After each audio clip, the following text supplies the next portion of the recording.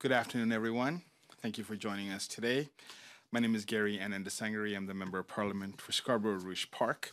I'd like to begin by acknowledging that we are gathered here on the traditional unceded lands of the Algonquin people.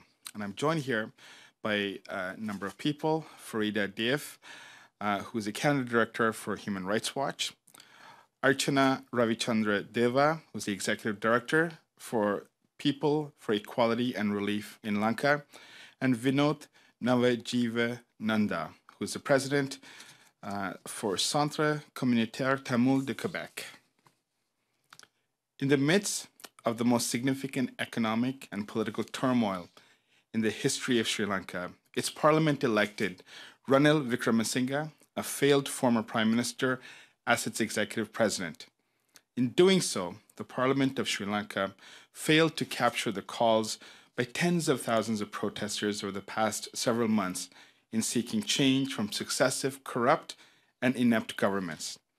The protesters had succeeded in forcing the resignations of Mahinda Rajapaksa as prime minister and Gotabaya Rajapaksa as president. Today, Gotabaya Rajapaksa is in Singapore and reportedly seeking safe passage to another country where he can evade justice for his role as Defense Secretary in 2009 when the Sri Lanka armed forces committed war crimes, crimes against humanity, and genocide. Today, more than ever, there's an imperative to ensure that leaders who commit atrocities be held to account. The successive failures of the international community to consistently apply and abide by the international rules-based order has resulted in international impunity and allowed those like the Rajapaksa brothers to roam freely. I'm therefore asking our government to impose sanctions on both Gotabaya Rajapaksa and Mahinda Rajapaksa for their roles in atrocities committed in 2008 and 9. Together, they're responsible for the deaths of tens of thousands of people, the displacement of over 300,000 Tamils, the bombing of hospitals and no-fly zones, deliberately understating the population count, resulting in starvation due to reduced food aid provided by the UN, failing to account for the thousands of men and women who went missing, including combatants who surrendered under the Geneva Convention, summarily executing Tamils, including 12-year-old Balachandran Prabhaharan, and the use of sexual violence and rape as weapons of war. Essentially, the Rajapaksas broke international law and must be held to account. I believe that countries like Canada must take decisive action. This past May, the Canadian Parliament passed a motion acknowledging the genocide of Tamils in Sri Lanka.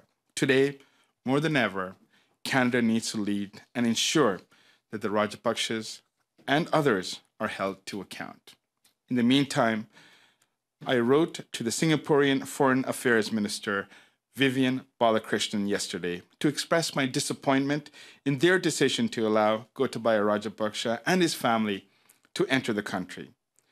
But now that he is in the country, I'm asking the government of Singapore to prosecute Gotabaya Rajapaksa under the principles of universal jurisdiction for the crimes he committed. In that regard, I reiterate the numerous calls of the United Nations High Commissioner for Human Rights, asking member states to exercise universal jurisdiction and prosecute those who committed atrocity crimes in Sri Lanka within their local jurisdiction. And finally, as the International Monetary Fund, World Bank, and the Asian Development Bank negotiate a fiscal bailout, Sri Lanka's disproportionate expenditure on its military needs to be reined in, and the state reform to ensure that the underlying grievances of the Tamil people are addressed meaningfully and that there is respect and adherence to the rule of law.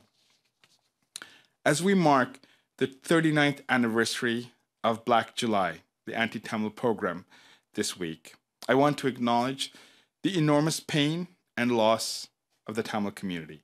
I want to acknowledge the brave mothers of the disappeared who have continued to seek answers for their sons and daughters for over 4.5 years. These protesters have not received much attention or, sadly, the solidarity from those protesting the current economic challenges. Their persistence is truly inspiring, and their faith that justice will be served should guide us to do the right by them and all the survivors. Thank you. Farida? Good afternoon, and thank you, Member of Parliament Anandasangaree, for bringing us together today and for your ongoing leadership on this file. Human Rights Watch has worked on Sri Lanka for over 3 decades, documenting serious violations by both sides during the 26-year civil war, and since the war ended in 2009, how successive governments have committed human rights abuses and undermined independent institutions crucial for effective and transparent governance.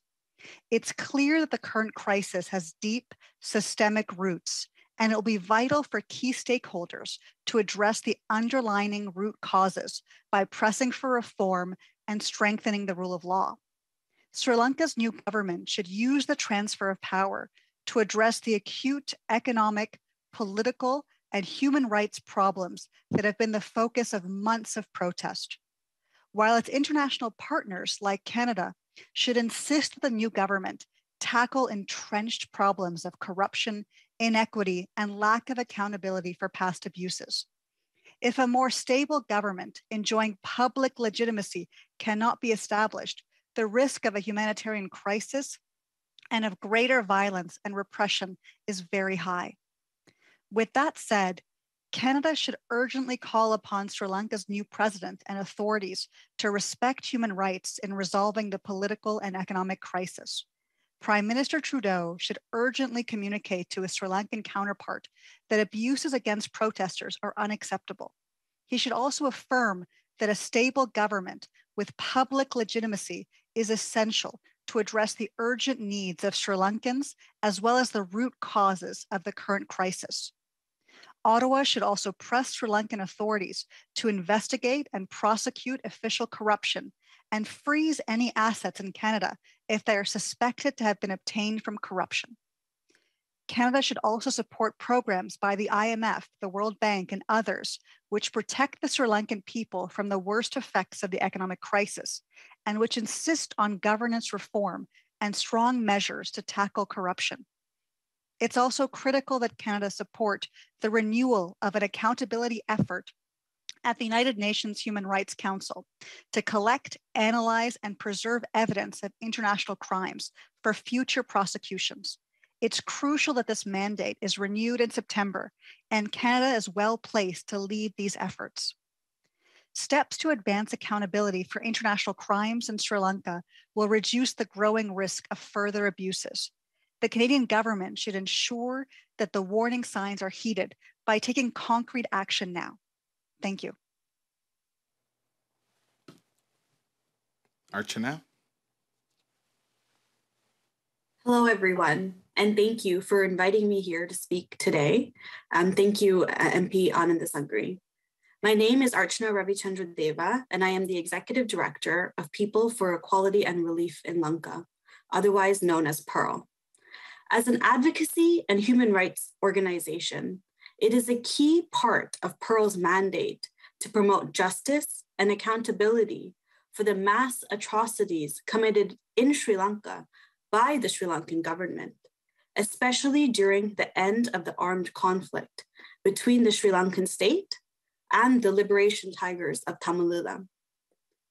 13 years ago, from 2008 to 2009, a tiny strip of land in Sri Lanka's northeastern shores saw immeasurable violence amounting to credible allegations of war crimes, crimes against humanity, and genocide.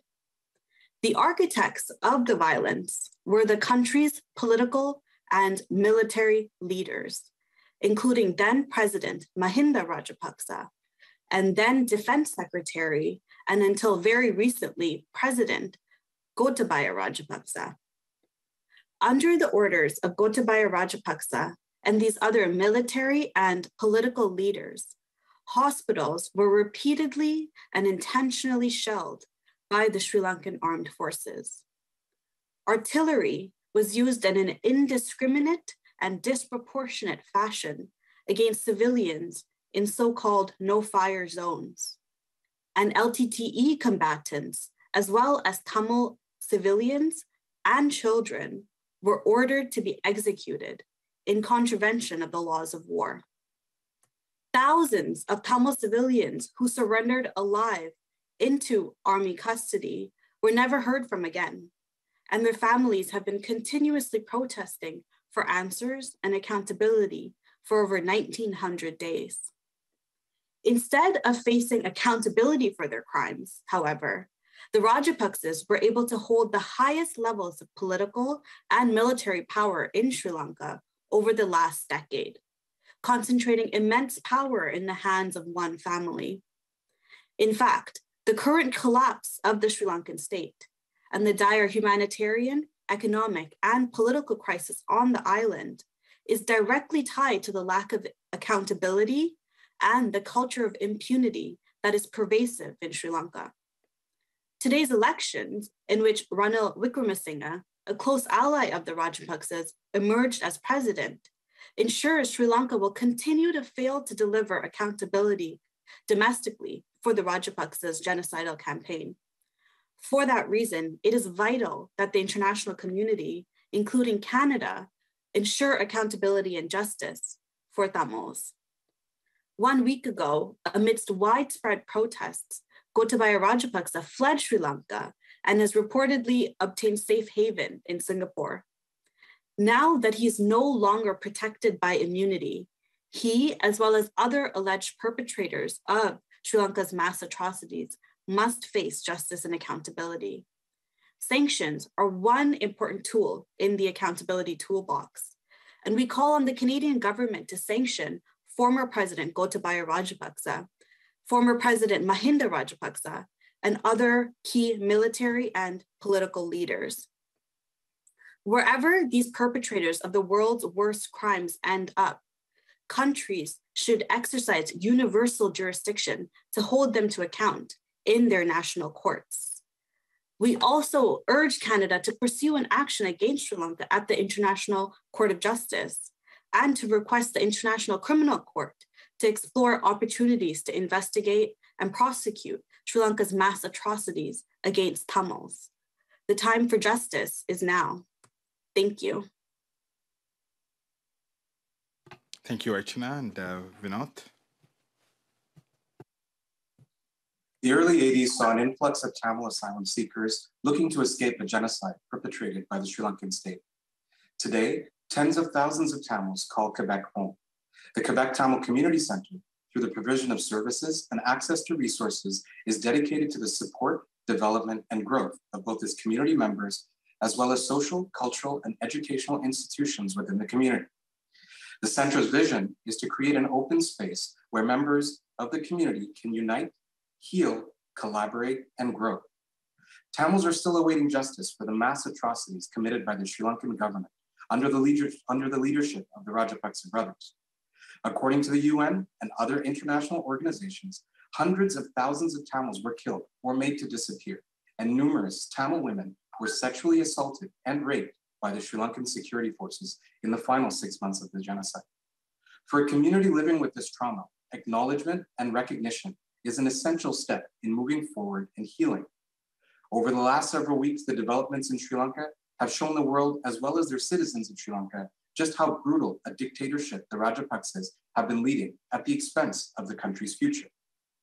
Dans les dernières semaines, les manifestants ont réussi à forcer la démission de Mahinda Rajapaksa en tant que Premier ministre et son frère, Gotabaya Rajapaksa, en tant que président au milieu de cette crise économique significative. L'ancien Premier ministre a pris refuge à Singapour et cherche à s'enfuir vers un autre pays afin de s'échapper de son rôle de secrétaire à la défense en 2019, lorsque les armées sri-lankaises ont exécuté des crimes contre l'humanité et ont commis un génocide. En effet, les deux frères sont responsables de la mort et la disparition des milliers de citoyens tamouls innocents, du déplacement de plus de 300 000 Tamouls de leur patrie et une discrimination importante contre cette population augmentait davantage leur souffrance. Encore aujourd'hui, plusieurs familles souffrent par la mort et la disparition de leurs proches. Les mères cherchent encore de la justice pour la souffrance de leurs enfants. Et Mahinda Rajapaksa et son frère sont responsables de ces nombreux crimes qui enfreignent les lois internationales. En mai, Canada a enfin été le premier pays à adopter une motion reconnaissant le génocide des Tamouls. Toutefois, il est aussi important de ne pas laisser des criminels de guerre circuler librement dans d'autres pays sans le tenir responsable pour les crimes qu'ils ont commis. Donc, en tant que représentant de la communauté tamoule, nous offrons notre support à la demande de MP Gary Anandasangaree pour que le gouvernement mette en place des restrictions contre les Rajapaksa. Let Canada continue to be a safe haven for refugees and provide them opportunities to heal and thrive, and send a strong message to the Rajapaksa war criminals that they will be held to account and that Canada will not stand idle.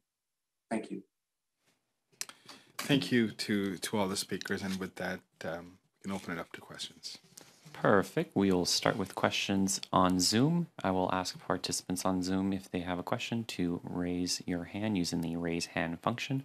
Si vous avez une question, vous pouvez utiliser la fonction lever la main.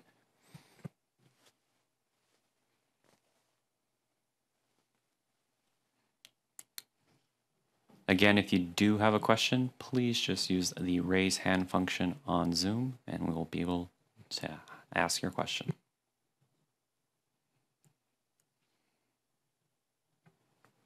We don't have any questions. Oh, we do have a question.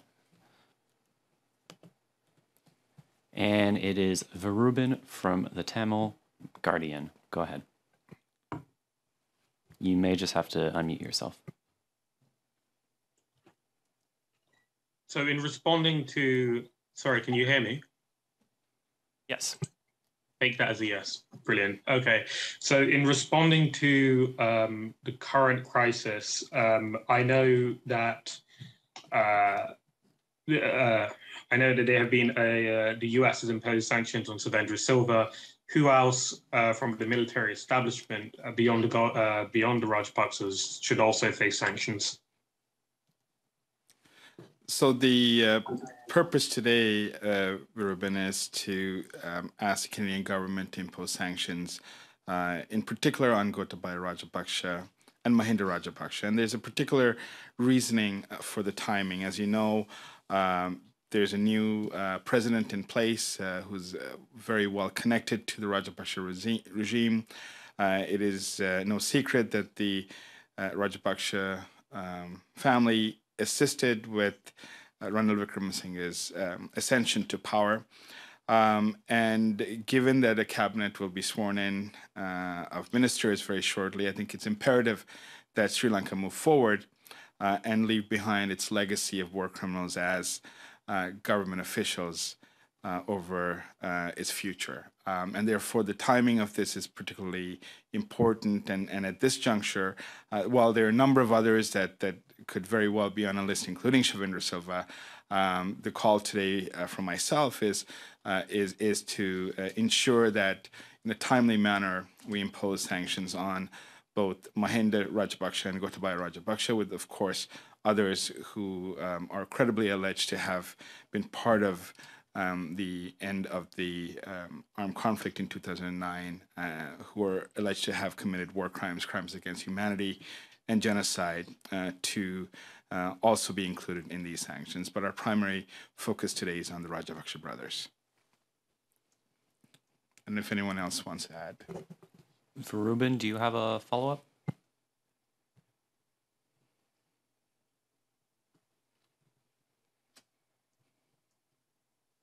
Oh, apologies, I can unmute myself. No follow-up. Thank you for that response. That makes a great deal of sense. Thank you. We have no further questions on Zoom. If there's anything else you'd like to add. I want to thank all the panelists for joining us today in such short notice, and I want to thank everyone in attendance, as well as the Parliamentary Media Bureau for their assistance today. Thank you. This concludes the press conference.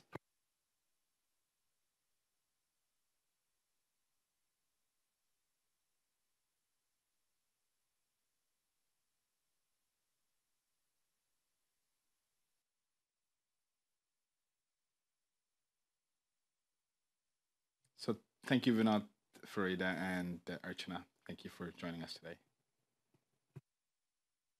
Thank you so much. Thank you.